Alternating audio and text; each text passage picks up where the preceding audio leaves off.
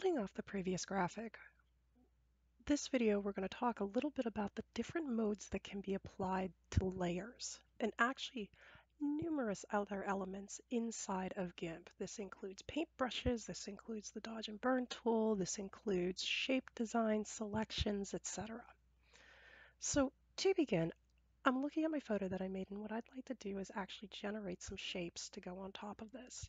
I'm thinking maybe like a light box going up and down, and then maybe a bar going across the bottom, or maybe shooting out this way. If you've noticed at all, GIMP really doesn't give us a shape option. I mean, you've got numerous different brushes going on here. You actually have the tools to work with a shape if you want to, but you really actually don't have a shape tool. That's because we rely on things such as our selection tools to create the shapes themselves. So let me go ahead here. Let me show you what I mean. So I've got the main layer here, and actually what I'm going to do is I'm going to lock everything down. I actually don't want to do anything to this watermelon layer. And what I'm going to do is I'm going to make a new layer, and let's call this sidebar shape. Tell it OK. All right, so like I said, I'm thinking here I'd like to have some sort of bar, a little opaque, covering this. Now I'm actually also going to use the eyedropper tool. I think I'd actually like to have this be a little bit darker, like a little green. So I'm going to come over here and pick one of the green colors here as far as the layout goes.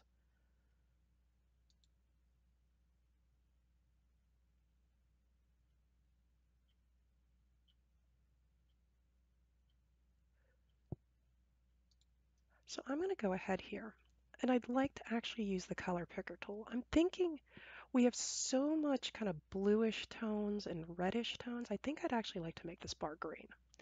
When I set up to pick the color picker, I'm actually going to come down under the tool options here, and I'm going to set it as my foreground color. What I'm thinking about is I am going to fill with the foreground color. So I'm going to go ahead here and kind of grab, yeah, you know what, that'll work. I'll go with a dark green to start out here. And you can see when I clicked, it set the foreground color. Good stuff. So I'm going to go ahead now and grab my selection tool. And I'm just going to make a big selection here right on the edge. Kind of eyeball this here. Maybe about 300 pixels. There we go. And what I'm going to do here is I'm just going to do an edit with the sidebar shape layer active. And having a selection in place, I'm going to fill with foreground color. Now I can go ahead, if you recall from a previous video here, we can go under select and just set it to none. Now, the color's a little hard here. Fair enough. You have two options here. We could actually go under opacity like we have in previous demos and just take down the opacity. Or we can go right above it here, and there's a mode normal with a drop-down arrow. And I can come up, and these are applied to the entirety of the layer. And what I can do here is I can pick through, so let's say screen.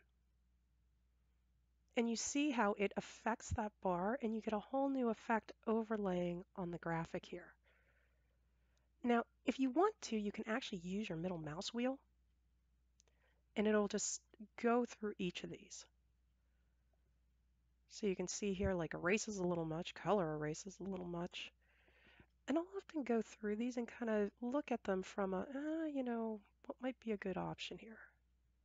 Like that's actually kind of cool. So that's my darken only. I'm going to keep that in mind.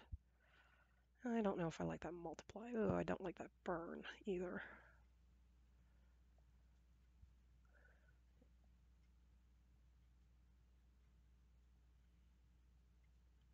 So you can kind of see these here. I'm not a fan of the distance. Subtract, grain.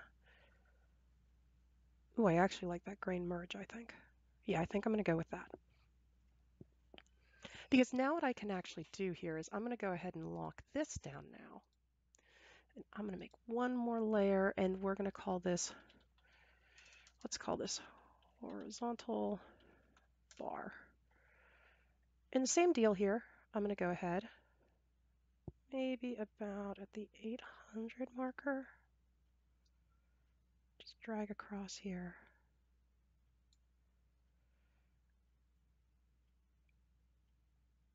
And you know what, I'll just keep the same fill color here, I think. So we'll do edit, fill with foreground color, and say none.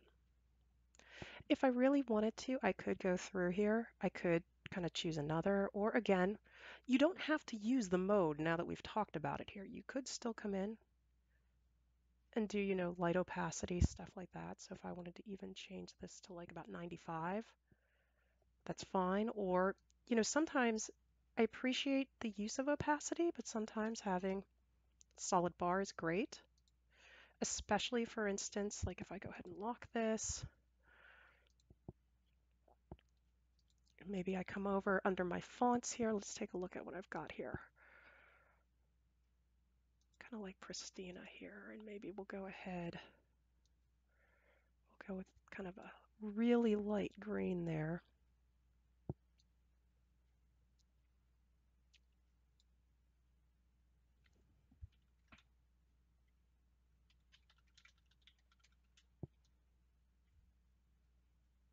And there we go. We'll go with summer favorites. Grab the move tool.